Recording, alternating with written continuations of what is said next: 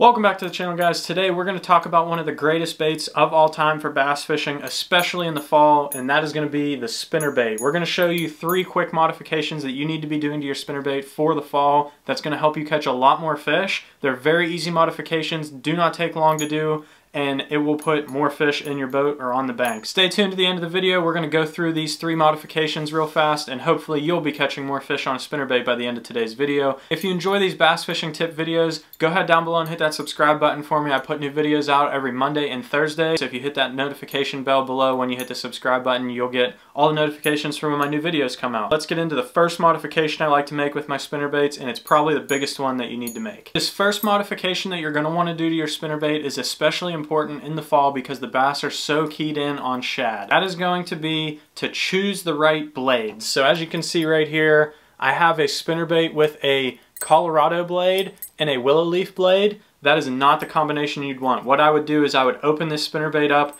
I'd take all these pieces off, and I'd put another willow leaf blade on here. The combination that you would like to fish during the fall is going to be a double willow leaf option right there. Doesn't matter the colors, gold and silver, you can alternate if the water's a little stained like this one here. You can do double silver if the water is clear, but you need double willow leaf blades, specifically big ones. I know you're probably thinking that's not really a modification, just buy a spinnerbait with double willow leaf blades. It depends on if you're buying your spinnerbaits in the store, make sure you choose the right blade selection, or a lot of people build their own. If you're building your own, make sure you put the right combination on there. Even if you get out there on the water and you need a spinnerbait on the fly, you can take that Colorado blade off of this one and put a willow leaf blade on, and you'd have the right combination for fall. The reason that I pick these, especially bigger willow leaf blades, the bigger you can get the better without causing too much lift, is because it looks similar to a shad. They have that deep body, they have that long profile,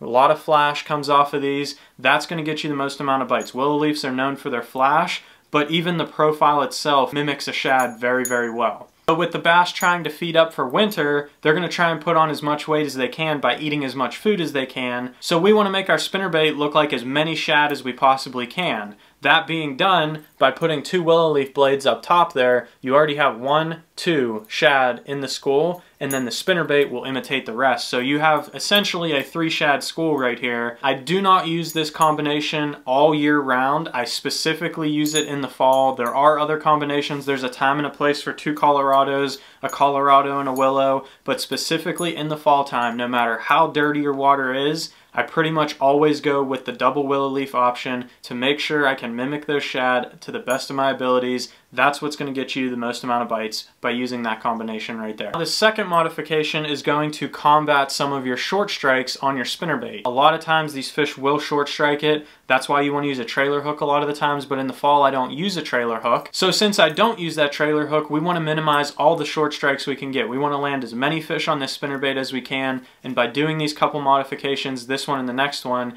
you'll make sure you land almost 99% of the fish that eat this spinnerbait, especially because it's a single hook bait. You're going to land a ton of fish on a single hook bait. So the first thing you'll notice about this spinnerbait here, see these long tag ends that hang down where they extend the skirt? It makes it look a little more natural, and they do that so that they can cover up this trailer hook. Some spinnerbaits come with it, some spinnerbaits don't. It depends on what you buy. A lot of spinnerbaits come with this trail here so that you can put a trailer hook on, and if they nip this skirt, they still get the trailer hook. But if you notice, the trailer hook here is actually up in the skirt, so there's still all of this that this fish can grab and not get hooked. So what we're going to do is we're going to take a pair of scissors, clippers, whatever you have, and we are going to nip the skirt all the way across in one motion. We want that skirt completely flush. We don't want anything hanging down below where those fish can short strike or nip at. We want them to bite this skirt and get this hook every single time. And like I said, not all spinnerbaits are going to have this trail on the back of it. I know War Eagles do. I know a lot of Strike King ones do. It depends on your brand, but if they do have this, make sure you trim that off. It'll eliminate a lot of short strikes right off the bat just by doing that one thing. Now, if you remember when we talked about the first modification, we talked about using these blades to make this bait really look like a shad. Well, since the bass are going to be wanting to eat shad especially, a lot of times the fish will actually eat the blades and not get the spinnerbait. So if you ever feel fish thump your spinnerbait and they don't get hooked,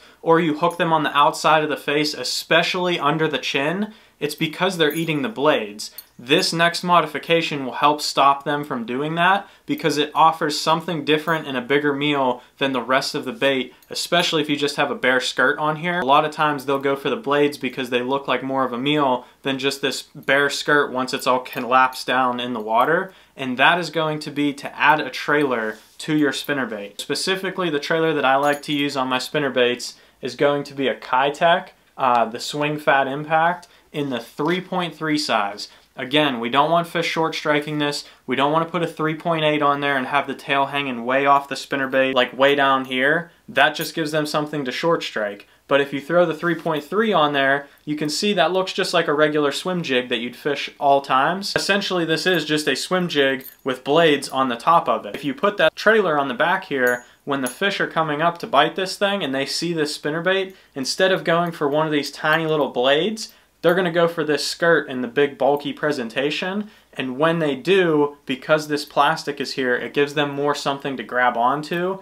And they'll aim for the hook because they'll always go for the head so they can see the tail here. They usually go for the head. They'll go right here on the spinnerbait and you'll get them in the mouth almost every time. As you can see, this one, if it would have had that trail, which I had already cut off, it would hang down here and impede the action of this tail. The other thing I did is I trimmed this even shorter so that the tail has room to move on here. You want to make sure you get a lot of action out of your trailer, so you don't want any of the silicone skirts touching about halfway down the tail there. That way it can flow freely while it's in the water, really make this thing look like a shad, and really get you a lot of bites, making sure the fish get the hook every time. One last bonus tip I have before we finish today's video off: when you're picking out your spinnerbait color, if you have stained water in the fall, make sure you add a little bit of chartreuse in your skirt color. That's one thing I've noticed that's helped a lot. You can see this one just has a tiny touch of it in it. You don't need a lot, just a tiny touch. And the other thing that helps when they're really feeding on shad, you can see it in that skirt there. See how there's silver in that skirt